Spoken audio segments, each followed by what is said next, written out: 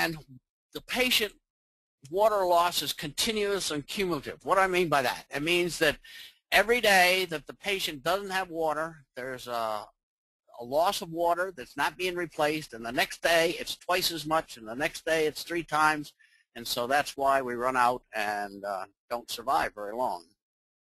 And we can't stop from losing water. Animals can't, we can't.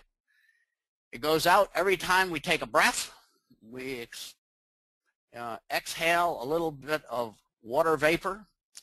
We can't stop the kidneys. The kidneys have got to keep it running, and they've got to excrete water. And then if there's any extraordinary losses, patient's vomiting or there's intestinal excretion, diarrhea and the like, then there's even more water going. Or it could be sequestered. It could be going someplace where it's not available to the patient, but accumulating within the body. So you can lead a horse to water, but you can't make it drink. And it's sure true for horses. I've experienced that. If you got to just put them on IV fluids when they won't drink. And for your little small companion animals, same thing. Going to have to do something if they're not drinking.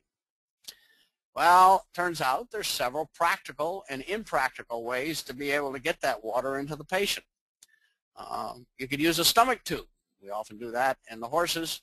If the digestive tract is intact and functioning, the beautiful part about it is it's inexpensive and it's very effective. And in this case, you can take pure water, doesn't have to have any electrolytes in it, and you can just put it into the animal and let the body take care of it, let the kidneys work on any that's too much, and everything comes out pretty darn well.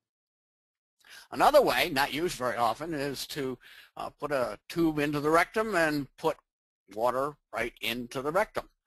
Now, it's a little messy, of course, but it works because a lot of water can be absorbed from the rectum and colon and the large colon, so inside. So that's a nice way. It's a practical way to do it. Lots of folks with cats will give fluids subcutaneously. Gets absorbed, gets into the bloodstream, and is distributed. And it's a quick, easy way to get some fluids to the patient if it's not practical to use an IV. But most of us use an intravenous way. Why? Because it's immediately effective. It's going to solve the problem quickly. And finally, and kind of a new way to get fluids into the patient is to drill a hole into a long bone, put a needle in there, and do what's called an interosseous injection of fluids. And amazingly, even to me it seems amazing, that water that you put in that bone marrow will get absorbed, go into the system, and benefit the whole animal. Well, it comes down to how much water do we need? Well, the need for water is based on the metabolic size of the patient. And that gets a little complicated. The metabolic size of the patient is the weight of the patient in kilograms to the 3/4 power. That's not squared, it's to the 3/4 power. And that's kind of tough for us to figure out mathematically. But it can be done, and it has been done, and it's been verified that that's what it is. So as veterinarians, in a practical sense, we need an easier way. And there's all kinds of little rules to try to figure out how much is needed. But I've got one that's even better. I'm going to share it with you. Created it back for my students well back in the 80s. And it's accurate, works, and you'll be able to download it. If you just weigh the patient, either in pounds or kilograms, but convert it to kilograms, and you put it on a chart, which I'm going to show you, you can determine the patient's daily water needs quickly. Just look at the chart, run your line up, run it over, and you'll find it, and I'll show you. Now, that's only the daily water needs. It doesn't take into account if they're vomiting, if they've got diarrhea, if they're breathing very fast, if they have a fever. You got to kind of estimate and add on to that. But you can, with this chart, at least get started and get pretty close to what you need on a daily basis. Now I've posted, I'll show you the charts next, but I've posted them on our website. And so if you go to www.internationalwind.com/tech.html, you're going to see what I'm going to show you next. And also the ways to use it. So there'll be a little description about how to do it. Okay, this is a log graph, and that's what it takes to get that 3/4 power printed out in a line form, in a graph form.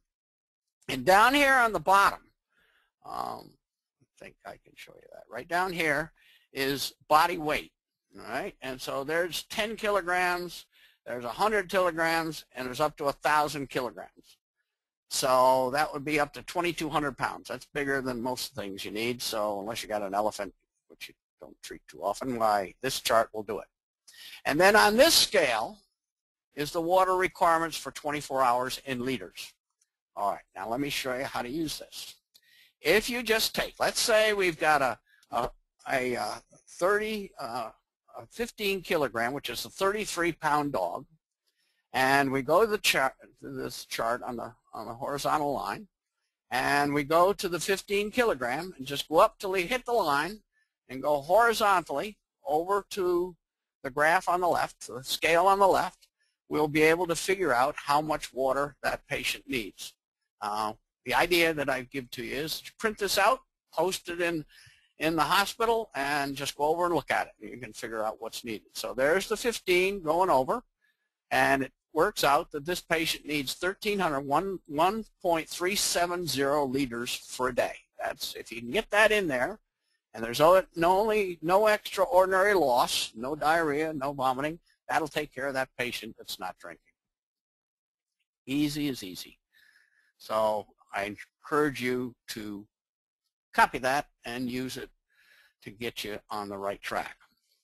Well, here's a picture of my daughter's horse, and that's Sham, and my dad's dog, Puff. And so the question is, what is the difference between Sham, the horse, and Puff, the dog, as far as water needs go? And you got to look at it this way. It's not the species. It's not horse versus dog. It's not the size, one of them 1,000 pounds and the other maybe 20 pounds, or the weight. The way you've got to think about fluid therapy is it's the number of cells that each have that need water when the horse or the dog becomes ill. Now, I always used to say to my students that I always thought that large animal veterinarians were much, much more talented than small animal veterinarians for only one reason. They had billions and billions of more cells in their horses to treat as compared to the dog. Well, it was just kind of a way to say it to make you think that that horse needs a whole lot more water than the dog does because of the number of cells, not the weight, not the species, the number of cells that are sick. And if you don't treat those cells and you lose enough cells, then the whole patient dies. Okay, enough on getting the idea of fluid therapy and how much water might be needed. Now we got to get a few definitions, and we got to have something that we can grasp and use in a general way. And one of the things I said I wanted to make sure you knew was, what is a milliequivalent? When we get the electrolytes, it's going to be in milliequivalents per liter. Well, okay. Now, it's a little bit complicated, but just sit and think about this. A milliequivalent is the molecular weight of a salt, like sodium chloride, in milligrams, divided by the valence, that is the weight of it, in 1,000 mLs of water. And so the example that I've made for you is sodium chloride, saline. All right, well, saline has a molecular weight of 58.5. Now, that is 23 for the sodium and 35.5 for the chloride. So you add those two together, and it has a valence of 1. It isn't a 2 or a 3 that's with it. They're both 1 and 1 makes up sodium chloride. Okay, so if we take 58.5 milligrams of salt in 1 liter of water, so we weigh it out on a scale, you just take common household